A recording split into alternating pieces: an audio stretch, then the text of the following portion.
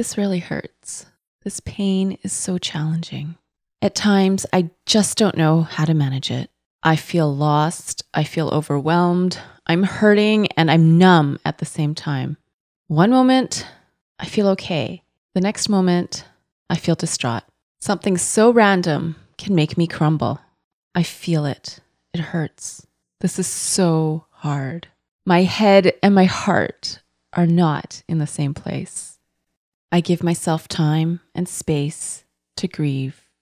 I give myself time and space to mourn. I give myself time and space to cry. My emotions can be a mixed bag, but I have many options for facing my feelings. I can write a poem, a story, a journal entry. I can create a song, a painting, a memory book. I can dance, sing, or do both. I can come up with my own special list of how I will face my emotions, and I will keep it handy for when I need it. I ask for what I need.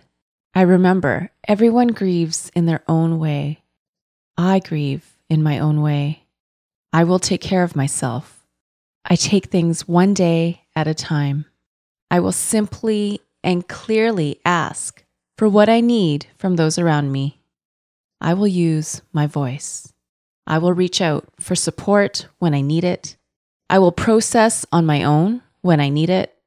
I will set boundaries on sources of help that aren't working for me.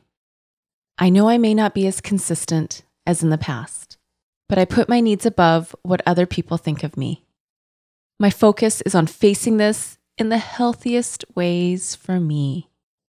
I take refreshing breaks from grieving while not avoiding grieving altogether.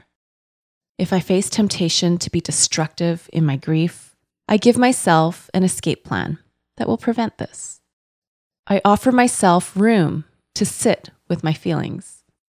I give myself space to understand my feelings. I am coping with my inner wisdom, strength, and confidence. I maintain my health and my hygiene, even if it's on minimal mode.